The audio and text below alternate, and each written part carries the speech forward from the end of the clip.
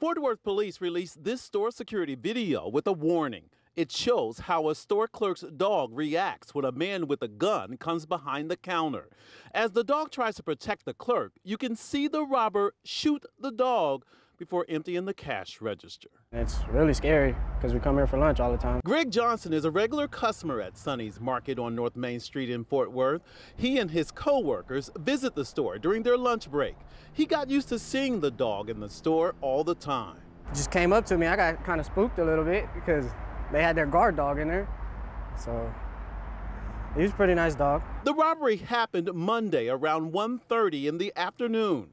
Fort Worth police hope the video will lead to someone recognizing the robber. They paused the video several times to give you a good look at his face.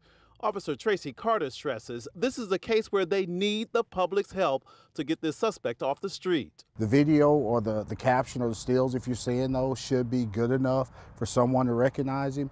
We just need to bring this person to justice so that they don't do this again. The video also shows the robber with the clerk's key fob in his hands. Police say he also stole her vehicle during the holdup.